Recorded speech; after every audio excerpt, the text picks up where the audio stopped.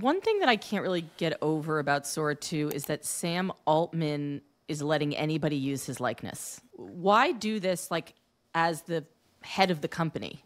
I think that it is generally just an attempt at normalizing deepfaking people. I think people should be really scared of crossing that line. I think it's a serious thing to do, and I think OpenAI pushing everyone in that direction before anyone was even asking for it is really frightening. You could create deepfakes of people before.